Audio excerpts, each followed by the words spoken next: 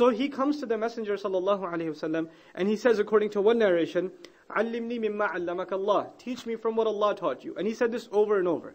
Because he didn't hear the Messenger's response immediately, sallallahu alaihi wasallam, he assumed maybe the Prophet didn't hear him, sallallahu alaihi wasallam.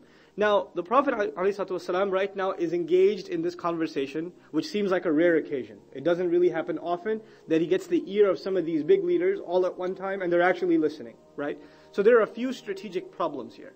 One problem is one of the complaints that has always been the case of the leaders of kufr, the leaders of disbelief, not just with our Messenger sallallahu alaihi wasallam, also in previous messengers' times, is that why should we accept this man when the lowlives, the scum of society, these peasants, they hang around him, and this is one of the reasons they would say that we can't associate ourselves with you because you hang out with the lower class.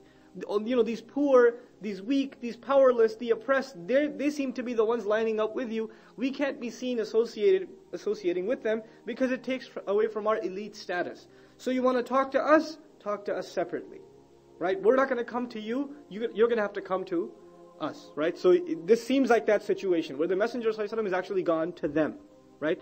Da'wah is to invite someone to you. Literally it means invitation. But tabligh is to get the message out. And this part of the Messenger's work was what? Tabligh. He's going out to them. He's going out to them. Now in this scenario, one of the problems is they'll so much as see Abdullah ibn Maktoum, and that's enough. They'll invalidate the da'wah, they'll walk away. We don't want to be seen in the presence of this guy. Another issue here is the Messenger of Allah ﷺ is finally getting somewhere. If he turns to this Sahabi right now and addresses his concerns, which can wait. It's not like he's going anywhere. He will be back, and he's a true believer. He's a devout follower. So his response can wait. What cannot wait is this golden opportunity for getting the message to these people who are finally listening. So if you look at it from the Messenger's point of view, sallallahu alaihi wasallam, there's nothing wrong in what he does. There's nothing wrong in what he does. The other thing to note here is we know that Ibn Maktoum is blind. So when the Messenger frowns, sallallahu alaihi wasallam, when you frown at somebody, then you can only get offended if what? You see it.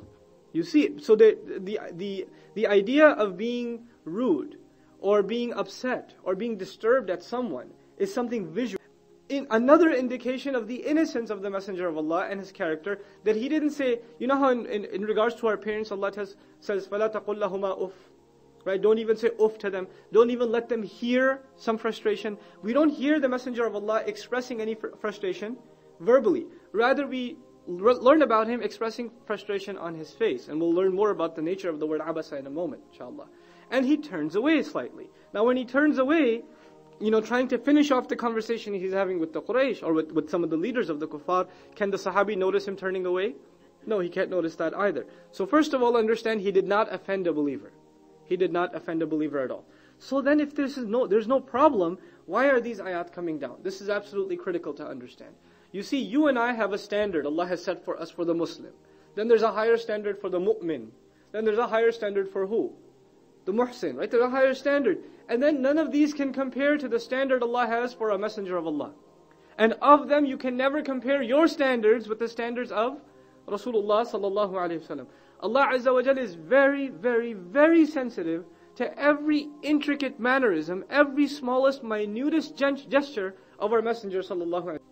Keep this standard in mind. And just to give you some idea of that elevated status, that standard, for us they are the 5 prayers. For us they are the 5 prayers. When Allah speaks to His Messenger sallallahu alaihi wasallam, He mandates him for qiyam al-layl. قُمِ اللَّيْلَ إِلَّا قَلِيلًا نِصْفَهُ وَانْقُصْ مِنْهُ قَلِيلًا. Stand in the night. It's fi'l amr. It's a command. He commands His Messenger to qiyam al-layl half the night. Half the night at a minimal, right? Or even some more sometimes when you have the opportunity. And recite the Qur'an in a slow rhythmic tone. Is this a standard for us? No. It's not mandated upon us, but it's mandated upon Him sallallahu alaihi wasallam, right? Similarly, the work of da'wah, we could say, yes, it's something important, we should do it. We should do it whenever we have an opportunity. The Messenger of Allah sallallahu alaihi wasallam, when does he have to do the work of da'wah? All the time. He has no break. He can't stop. He's constantly to go and deliver the message of Allah sallallahu alaihi wasallam. So there's really no comparison.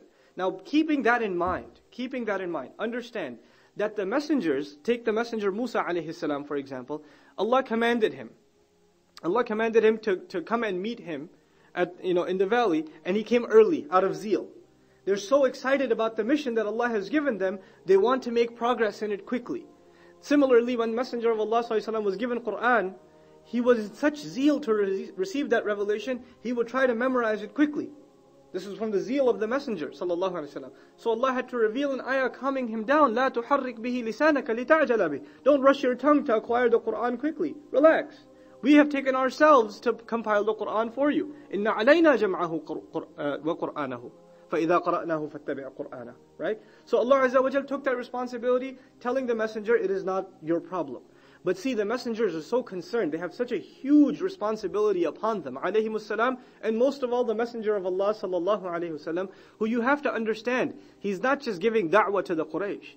He's not just giving da'wah to the Makkans. What this man does in his few years of worldly life, he understands has implications for all of humanity to come, because there are no more messengers coming. So everything he does, he's got literally the weight of the world on his shoulders. You have to understand this, right? He's got the weight of the world on his shoulders. And so he understands that when these leaders, if even any one of them has an inkling of Islam, how much strength Islam will gain. How much of a good that will come, that Islam will bring. So he's constantly concerned about taking the mission to the next step, making sure that it reaches certain milestones. And in this was a golden opportunity.